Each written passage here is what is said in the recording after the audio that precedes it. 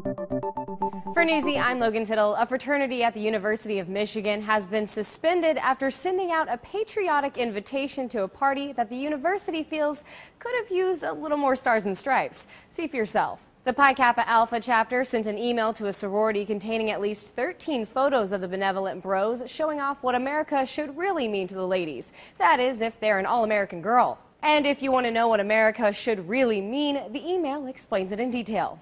Do you love your homeland? We at Pike sure do. We read Whitman's poems by our fireplace and pour maple syrup on our apple pie. We hold Alexander Hamilton's belief that keg stands are not a feat, but an expectation.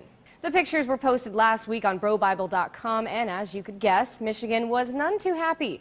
But the fraternity's social chairman, Ryan Lee, says they were just looking to create a buzz with the pictures and didn't expect everyone to see them.